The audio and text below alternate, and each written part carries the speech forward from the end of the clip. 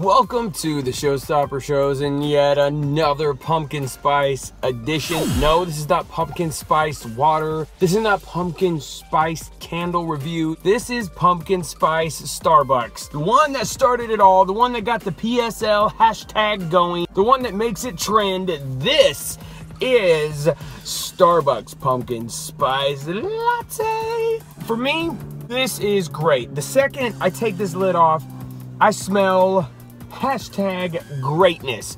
This is the good stuff right here, guys.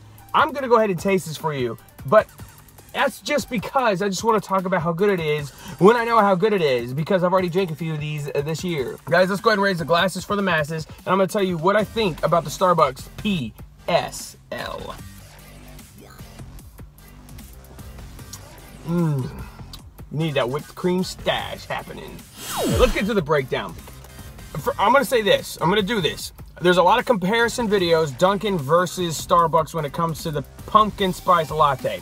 And for me, as much as I do love this, I like the whipped cream and the pumpkin spice put on top, as I showed you guys right there.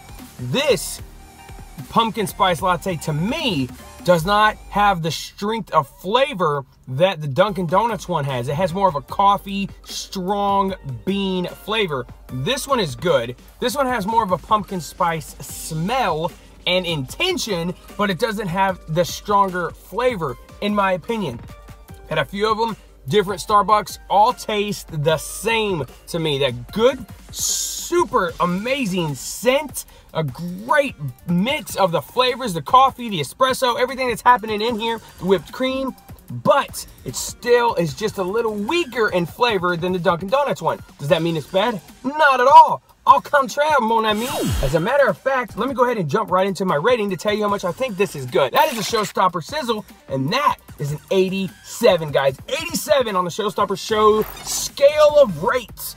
But, like I'm saying though, for me, if you're asking me, if you're putting them both right here and saying grab one, I kind of lean towards the Dunkin' one. This is not bad, I just like the Dunkin' one better.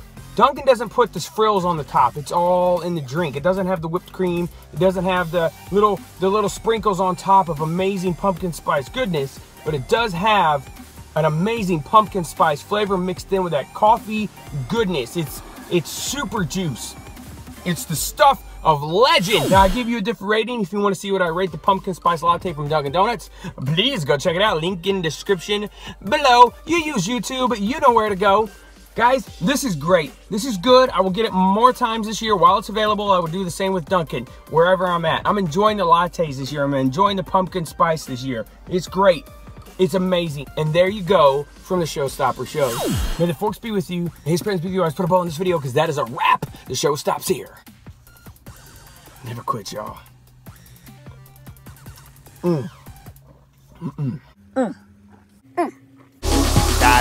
We ain't never gonna quit it.